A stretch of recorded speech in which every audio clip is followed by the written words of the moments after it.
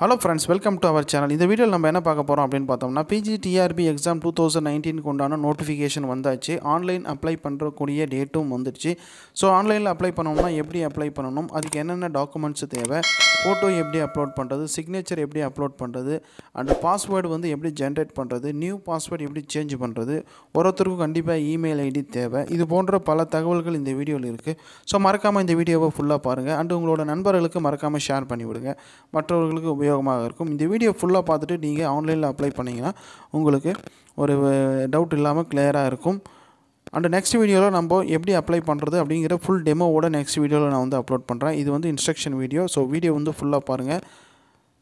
TRP வெளியிட்ட instructions என்ன அப்படிங்கறத நம்ம இந்த வீடியோல பார்க்கலாம். சோ இது வந்து பாத்தீங்கன்னா ஆசிரியர் தேர்வு வாரியத்தால வந்து பாத்தீங்கன்னா வெளியிட்டிருக்கக்கூடிய ஒரு அறிவிப்பு தான். எப்படி விண்ணப்பிக்க வேண்டும், என்னென்ன அறிவுரைகள் கொடுத்திருக்காங்க அப்படிங்கறத முழுவதும் வந்து படிச்சு பாருங்க. சோ இத பத்தி தான் நம்ம இந்த வீடியோல பார்க்கறோம். இது முழுசா படிச்சு பார்த்துட்டு நீங்க அப்ளை பண்றது ரொம்பவே நல்லது. சோ ஃபர்ஸ்ட் வந்து என்ன கொடுத்திருக்காங்க அப்படினு பார்த்தோம்னா இத்தேர்வுக்கு விண்ணப்பிக்கும் விண்ணப்பதாரர்கள் நடப்பில் மற்றும் செயல்பாட்டில் உள்ள மின்னஞ்சல் முகவரி மற்றும் அனைத்து தொலைபேசி எண்ணை பயன்படுத்திக் கொள்ளலாம். அவ்விதம் இல்லாதவர்கள் தனக்கென ஒரு புதிய மின்னஞ்சல் முகவரியை உருவாக்கி கொள்ள வேண்டும் மற்றும் புதிய தொலைபேசி எண் ஒன்றை பெற்றிருக்க வேண்டும் அப்படினு கொடுத்திருக்காங்க.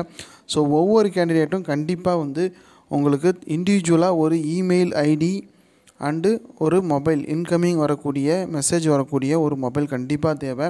ஒரே இமெயில் ஐடில ரெண்டு அக்கவுண்ட் ரெண்டு பேர் விண்ணப்பிக்க முடியுமானா அப்படி கண்டிப்பா முடியாது.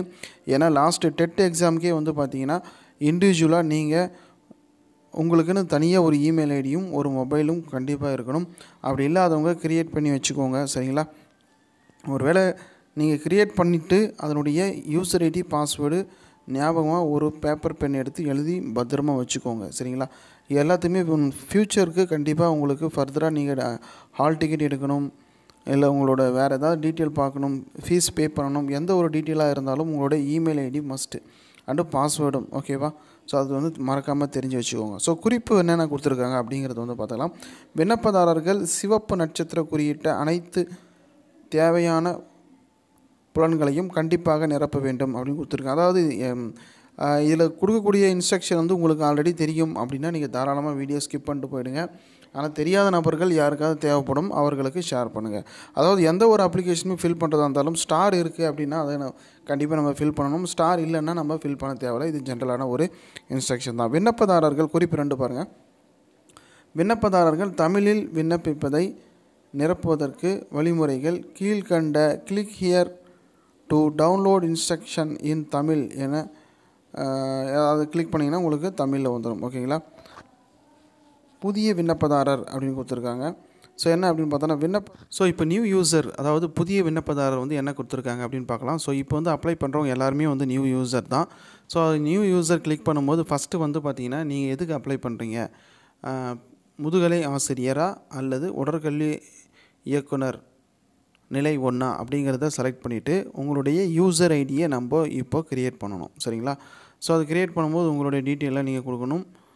கொடுத்துட்டு நீங்க சப்மிட் பண்ற மாதிரி வரும். செகண்டா என்ன கொடுத்திருக்காங்க அப்படினு பார்த்தீங்கன்னா புதிய விண்ணப்பதாரர் அதாவது நியூ யூசர் படிவத்தில் தேவையான அனைத்து விவரங்களையும் சமர்ப்பித்து பின் சப்மிட் பட்டனை கிளிக் செய்ய வேண்டும் அப்படினு கொடுத்திருக்காங்க.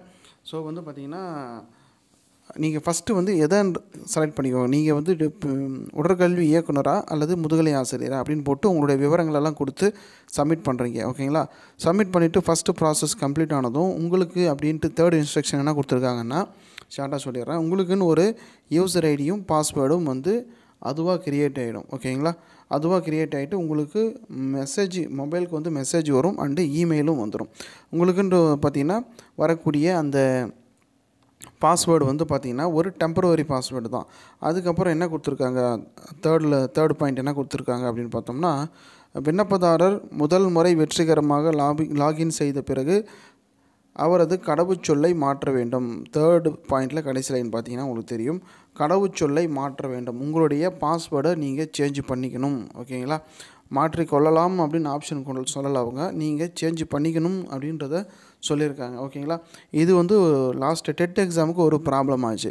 நிறைய பேர் வந்து அந்த கம்ப்யூட்டரே வந்து ஃபர்ஸ்ட் ஜெனரேட் பண்ணி கொடுக்கிற பாஸ்வேர்டே அவங்க வந்து ஒரிஜினல் பாஸ்வேர்டுன்னு வெச்சிட்டு அவங்களுடைய ஹால் டிக்கெட் எடுக்கும்போது இது பெரிய ப்ராப்ளம் ஆச்சு. நிறைய பேரால் ஹால் டிக்கெட் எடுக்க முடியல. அது என்ன காரணம் அப்படின்னு பார்த்தீங்கன்னா, உங்களுடைய பாஸ்வேர்டை நீங்கள் சேஞ்ச் பண்ணாமல் விட்டிங்கன்னா ஹால் டிக்கெட் எடுக்கும்போது இந்த ப்ராப்ளம் உங்களுக்கு வரும்.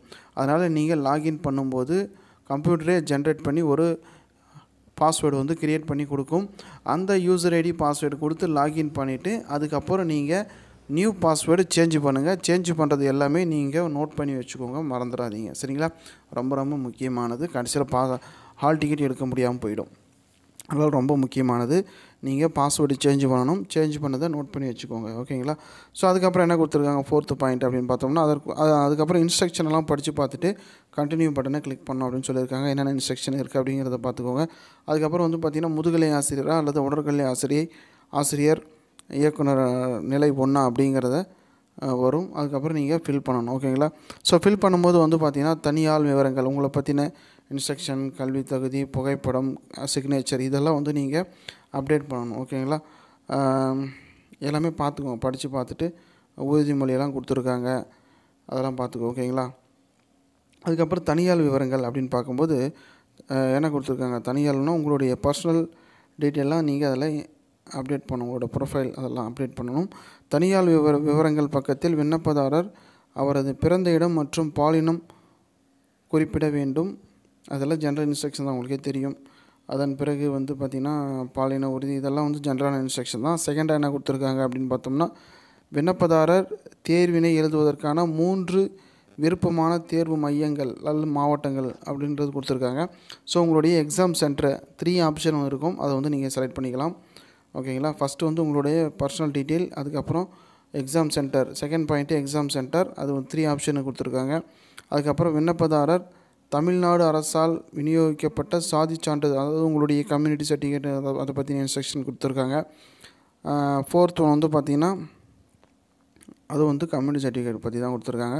இதெல்லாம் வந்து ஜென்ரலான இன்ஸ்ட்ரக்ஷன் தான். உங்களுடைய கல்வி தகுதி இதெல்லாம் கொடுத்துட்டு நீங்கள் சேவ் அண்ட் கண்டினியூ கொடுக்கணும். ஓகேங்களா? அதுக்கு அடுத்த ஸ்டேஜ் வந்து பார்த்திங்கன்னா கல்வி தகுதிக்கு போகும். கல்வி தகுதியில் போயிட்டு உரிய புகைப்படம் பதிவு செய்தல் வேண்டும். மேலும் விண்ணப்பதாரர் தமிழ் வழியில் பயின்றவரா என்ற விவரத்தையும் கல்வி தகுதியின் வகை குறித்து விவரத்தையும் உங்களுடைய எஜுகேஷன் குவாலிஃபிகேஷன்லாம் நீங்கள் சப்மிட் பண்ணணும் அப்படிங்கிறத வந்து சொல்லியிருக்காங்க. அடுத்து 3rd வந்துடலாம், அதுதான் ரொம்ப முக்கியமானது. புகைப்படம் பதிவேற்றல். உங்களுடைய புகைப்படம் பதிவேற்றல் தான் ரொம்ப முக்கியமானது. உங்களுடைய புகைப்படம் வந்து பார்த்திங்கன்னா 20 MBலேருந்து 20 KBயிலிருந்து 60 KB வரையும் தான் இருக்கணும். அது என்ன ஃபார்மேட்டில் இருக்கணும் அப்படின்னு பார்த்தீங்கன்னா JPG அந்த ஃபார்மேட்டில் இருக்கணும் அப்படின்றது கொடுத்துருக்காங்க. ஓகேவா? அதையும் பார்த்துக்கோங்க. அண்டு சிக்னேச்சர் வந்து நீங்கள் அப்டேட் பண்ணணும். சிக்னேச்சர் வந்து பார்த்திங்கன்னா 10 KBயிலிருந்து 30 KBக்குள்ளே இருக்கணும் அப்படிங்கிறது கொடுத்துருக்காங்க. அதுவும் வந்து JPG ஃபார்மேட்டில் தான் இருக்கணும். அதுக்கப்புறம் வரக்கூடியது எல்லாமே வந்து ஒரு நார்மலான ஒரு இன்ஸ்ட்ரக்ஷன்ஸ் தான், அதை வந்து பார்த்துக்கணும். ஸோ அடுத்து 5th ஒரு இன்ஸ்ட்ரக்ஷன் கொடுத்துருக்காங்க, ரொம்ப ரொம்ப ரொம்ப முக்கியமானது. ஸோ கேர்ஃபுல்லாக பார்த்துக்கோங்க. நீங்கள் எல்லாமே இதெல்லாம் கம்ப்ளீட் பண்ணிடுறீங்க. ஃபோட்டோ, சிக்னேச்சர், உங்களுடைய எஜுகேஷன் குவாலிஃபிகேஷன், பர்சனல் டீட்டெயில், இதெல்லாம் அந்த 4மே கம்ப்ளீட் பண்ணதுக்கப்புறம் 5th வந்துடும். 5th வந்து முடிஞ்சிடும். எல்லாமே டோட்டலாக கம்ப்ளீட் பண்ணிடுறீங்க. இது வரைக்கும் நீங்கள் அப்ளை பண்ணது எல்லாமே ஒரே பக்கத்தில் வரும். உங்களுடைய personal detail, education qualification, 3rd photo, 4th signature, இது எல்லாமே ஒரே பக்கத்தில் வரும். இதை நீங்கள் பொறுமையாக வாசித்து பாருங்கள். இதில் ஏதாவது நீங்கள் அப்ளை பண்ணும்போது தவறுதலாக ஏதாவது கொடுத்துருக்கீங்க அப்படின்னா அதில் எடிட்னு ஒரு பட்டன் இருக்கும், அதை கிளிக் பண்ணி நீங்கள் எடிட் பண்ணிக்கலாம். ஃபஸ்ட் பாயிண்ட் அதுதான், நல்லா புரிஞ்சுக்கோங்க. இந்த ஒரு சான்ஸ் மட்டும்தான். இதுக்கப்புறம் ப்ரொசீட் டு சப்மிட் ஃபார்ம் கொடுத்துட்டதுக்கப்புறம் உங்களால் எந்த ஒரு சேஞ்சஸும் பண்ண முடியாது. ஓகேங்களா? சப்மிட் பட்டனை கொடுத்துட்டிங்கன்னா எந்த சேஞ்சஸும் எடிட் பண்ணவே முடியாது. ஒரே சான்ஸு, ஃபஸ்ட்டு ஒரு டைம் எடிட் அப்படின்னு வரும். நம்ம கிளிக் பண்ண நம்ம கொடுத்த டேட்டா எல்லாமே ஒரே பேஜில் வந்துட்டு கீழே வந்து பார்த்திங்கன்னா எடிட் அப்படின்னு வரும். அந்த எடிட்டை கிளிக் பண்ணி நீங்கள் மாற்றிக்கலாம். ஒரு வேளை நீங்கள் சப்மிட் கொடுத்துட்டிங்கன்னா உங்களால் எடிட் பண்ண முடியாது. ஸோ பொறுமையாக பாருங்கள். ஓகேவா? ரைட். அதுக்கப்புறம் வந்து பார்த்திங்கன்னா 6th பாயிண்ட் என்ன கொடுத்துருக்காங்கன்னா, உங்களுடைய ஃபீஸ் வந்து பே பண்ண, எக்ஸாம் ஃபீஸ் பே பண்ணணும். ₹500, ₹250. ஓகேங்களா? 500 அப்படிங்கிறது வந்து பார்த்திங்கன்னா BC, MBC, BCM இதுக்கெல்லாம் வரும். SC, ST, SCA இதெல்லாம் 250 வரும். அது வந்து உங்கள் கேட்டகரிக்கு ஏற்ற மாதிரி அதுவாக வந்து அலாட் ஆகிடும். ஓகேவா? ஸோ பே பண்ணுறது net banking, credit card, debit card இதெல்லாம் வந்து பேமெண்ட் பண்ணிக்கலாம். அதை பற்றி கொடுத்துருக்காங்க, பார்த்துக்கோங்க. அதுக்கப்புறம் கட்டணம் வந்து ரத்து செய்தல் இதெல்லாம் வந்து படித்து பார்த்துக்கோங்க என்ன கொடுத்துருக்காங்க. ஒருவேளை கேன்சல் பண்ணணும் வேண்டாம் கேன்சல் பண்ணுறேன் அப்படின்னா அதுக்கு என்ன இன்ஸ்ட்ரக்ஷனோ அது படித்து பார்த்துக்கோங்க சரிங்களா. அதுக்கு அடுத்து வந்து பார்த்திங்கன்னா எல்லாமே கம்ப்ளீட் பண்ணிடுறீங்க. கம்ப்ளீட் பண்ணிவிட்டு அப்ளிகேஷன் ஃபார்ம் அந்த பட்டனை கிளிக் பண்ணிங்கன்னா நீங்கள் உங்களுடைய அப்ளை பண்ண அப்ளிகேஷன் ஃபார்மை தயவுசெய்து ஒரு பிரிண்ட் அவுட் எடுத்து வச்சுக்கோங்க. உங்களோட ஃப்யூச்சர் ஃபர்தர் இன்ஃபர்மேஷனுக்கு கண்டிப்பாக யூஸ்ஃபுல்லாக இருக்கும். அப்ளிகேஷனை பிரிண்ட் அவுட் எடுத்துகிட்டு அதில் பாஸ்வேர்டும் எழுதி வச்சுக்கோங்க சரிங்களா. ஏன்னா வந்து ஆல் டிக்கெட் டைமில் நம்ம தேடிட்டு இருக்க முடியாது. அவ்வளோதான் ஃப்ரெண்ட்ஸ், இவ்வளோ தான் இன்ஸ்ட்ரக்ஷன். ஒரு முறை 2 முறை நல்லா படித்து பாருங்கள், பொறுமையாக அப்ளை பண்ணுங்கள். தயவுசெய்து பாஸ்வேர்டை யாரும் மறந்துடாதீங்க. முக்கியமான விஷயம் நியூ பாஸ்வேர்டை நீங்கள் க்ரியேட் பண்ணிக்கணும். கண்டிப்பாக ஒரு கேண்டிடேட்டுக்கும் அவங்க பேரில் ஒரு இமெயில் ஐடி கண்டிப்பாக தேவை.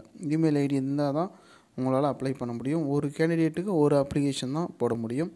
அதனால் உங்களோட ஃப்ரெண்ட்ஸ் நேம்லலாம் போட முடியாது. தேங்க்யூ ஃபார் வாட்சிங்.